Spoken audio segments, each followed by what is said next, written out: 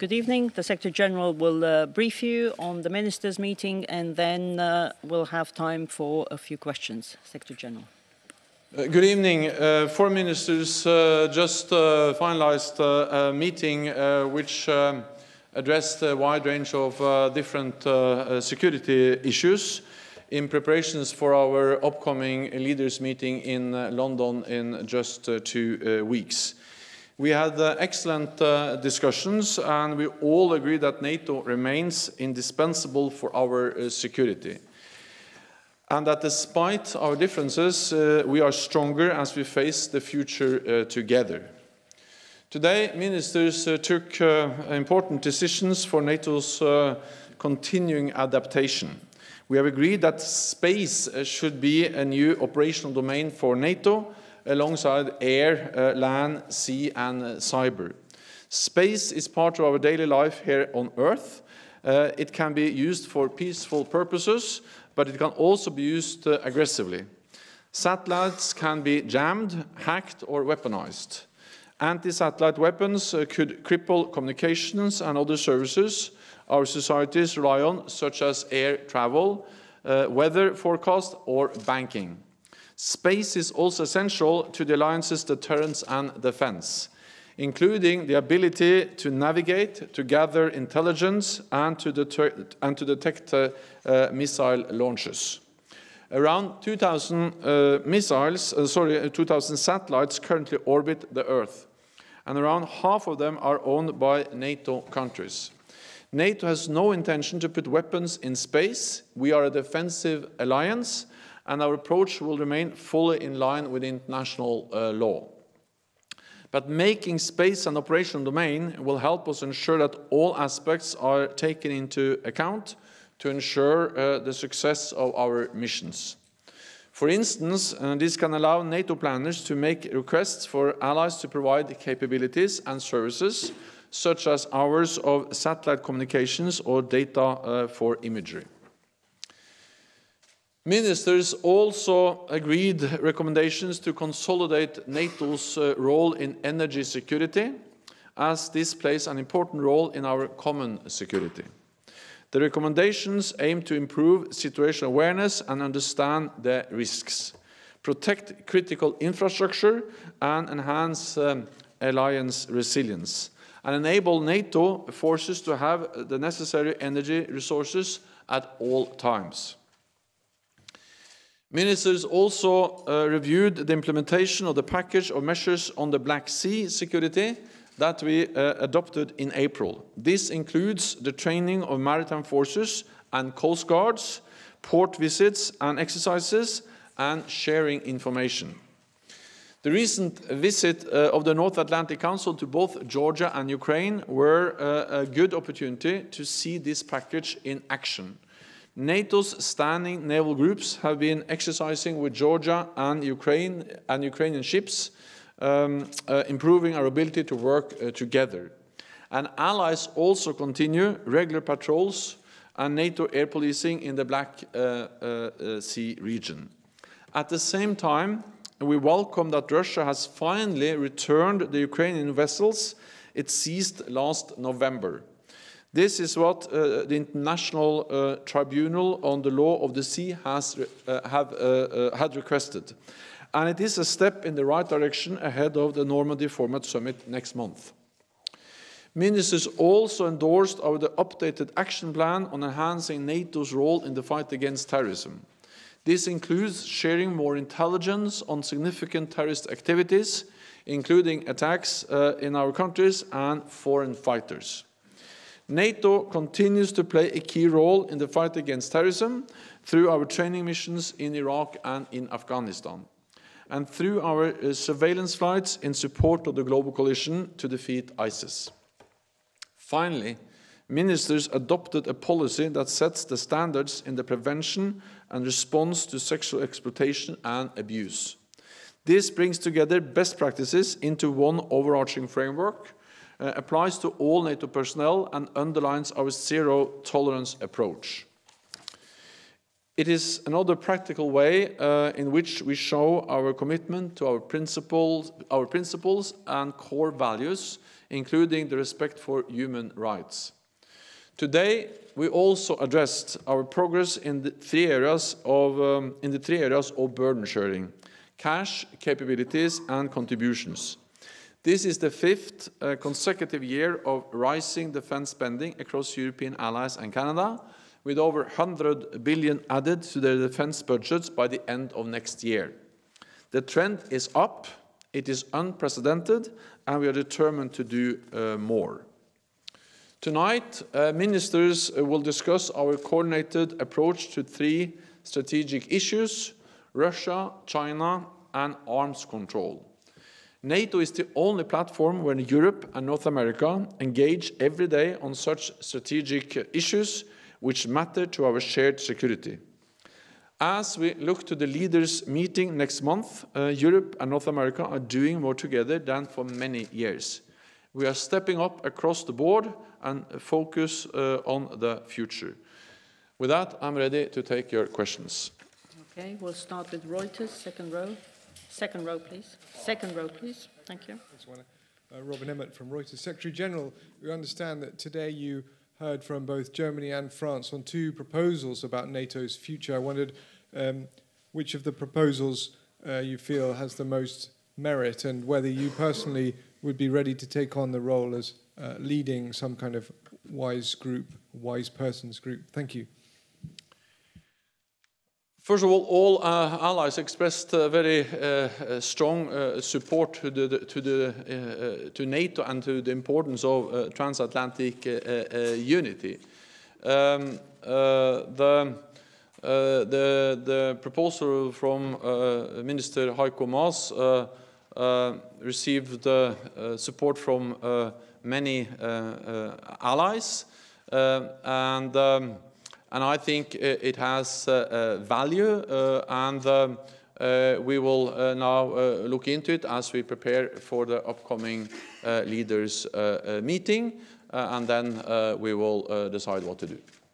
James, last row there. Over there, and then we'll come back to the gentleman in the front row. Thank you. Yes, Brooks Singer, James Defense Weekly. I have a question about NATO and Ukraine. With all the efforts that the Allies have done to help Ukraine with its trust funds, that is, strengthen its military, boost cyber defenses, install democratic and transparent control of the military, I wonder if you consider it problematic or not that one ally has tried to use its bilateral military assistance to Ukraine for purely domestic political purpose, something that undermines the alliance's political effort as a whole to help a partner country. Let me rephrase that. I'm not asking you to pass judgment on the single ally's domestic agenda, but whether its actions have had or will have a deleterious effect on the alliance's goals and effectiveness in Ukraine. Thank you. If I started to respond to that, I will be part of domestic political debate, and that is not something I will do, because that will only divert attention from what is my main responsibility, and that is to make sure that allies stand united as we continue to provide political and practical support to Ukraine. And we are stepping up both within the NATO framework, but also NATO allies provide bilateral support. I encourage them to do more of all of that, because we stand in solidarity with Ukraine, and for us it is extremely important to not accept illegal annexation of Crimea, and to help the Ukrainians to modernize their armed forces, to modernize their defense institutions, and to continue to support them. And again, I will not be part of a domestic discussion in the United States. We'll go to the front row. Alexander Atroshnikov, Reform BY Belarus. What would be NATO reaction on possible incorporation of Belarus by Russia? First of all, I think it will be absolutely wrong if I started to comment on hypothetical situations. What I can say is that for NATO it is extremely important that every nation, including of course Belarus, has the right to choose its own path, has the rights to choose its own security arrangements. And Belarus is a partner of NATO, and of course Belarus should be respected as an independent sovereign nation, so the territorial integrity and the sovereignty should be respected of Belarus as for all other nations in Europe. Europa Press, Lady of that. General Mana Pitonero from the Spanish news agency Europa Press. If we understood correctly, the French proposal is focusing on the future of NATO, is focusing more on experts doing the job, with you chairing the group, and the French proposal would be more political figures that would, give us more a strategic and political vision. So, which of the two do you think can the two be combined? You think, or should this reflection be left more for experts or political figures? I don't know, maybe ex-secretary generals or that are also a good knowledge of this house. And another quick question, if I may, on the fight against terrorism and the updated plan. I don't know if that was a chance to also discuss amongst allies the recent deportations of ISIS fighters by Turkey to other countries, if this was at all discussed in the meeting today, and is there a worry, because I think allies are worried about these unilateral steps by Turkey. Thank you. It was broad support for strengthening NATO, and especially the political dimension of NATO as a platform for also political consultations. NATO is that today because we are actually the only platform where North America and Europe sits together, decides together, and do things together when we address important strategic issues, such as, for instance, arms control, the demise of the INF Treaty, which has been high on the NATO agenda for a long time. Our approach to Russia, our dual-track approach to Russia and dialogue with Russia, the fight against terrorism, or the issue of how to strengthen our collective defense. These are issues which NATO has addressed over a long period of time, but not only discussed, but also we have made decisions together. But again, I think it has value to look into how we can further strengthen NATO and the transatlantic bond. We need to look into this as we prepare for the upcoming leaders meeting, and then we will see what will be the final conclusions. We also discussed the fight against terrorism, the importance, and we also agreed on measures to strengthen exchange of intelligence, both when it comes to threats to our own countries, but also related to foreign fighters. The issue of how to deal with ISIS fighters, which are in captivity in northern Syria, was not addressed specifically. Wall Street Journal. Yeah.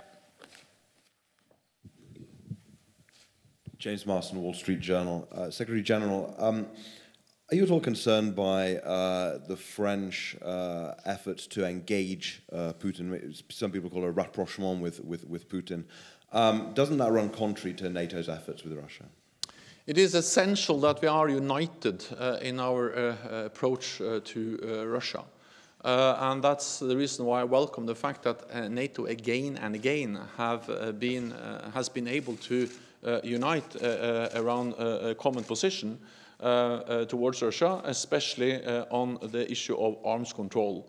We of course regret the demise of the INF Treaty, but I welcome the fact that NATO allies have been united all the way, all the steps. We agreed that Russia is responsible for the demise of the INF Treaty. We agreed that Russia is violating the treaty. We had a joint statement, I think it was in August, the 2nd of August, clearly stating that Russia is responsible. And we have also agreed to now address how NATO is responding to the demise of the treaty and to a world without with more Russian missiles. We are looking into our conventional capabilities, air and missile defense, better intelligence, and other ways to respond to the fact that we don't have the INF Treaty anymore. We have been united on this the whole way. So I just highlight or underline the importance of that we continue to be united. The only way to be that is that when there are some different views, we sit down, as we did today, or actually will do tonight, and discuss, for instance, Russia and arms control. And I'm confident that when the leaders are meeting in December, I'm confident that we'll also then find a way to agree on the way forward, also related to Russia. Agence France Presse. Good evening, Damon Wake, Agence France Presse. You've outlined or given your response twice now to the German proposal by Heiko Maas for a committee to look at strategic political thinking. Could I ask you now to give us your assessment of the French proposal outlined by Minister Le Drian this afternoon, please? So I will be a bit careful to go too much into details of this discussion.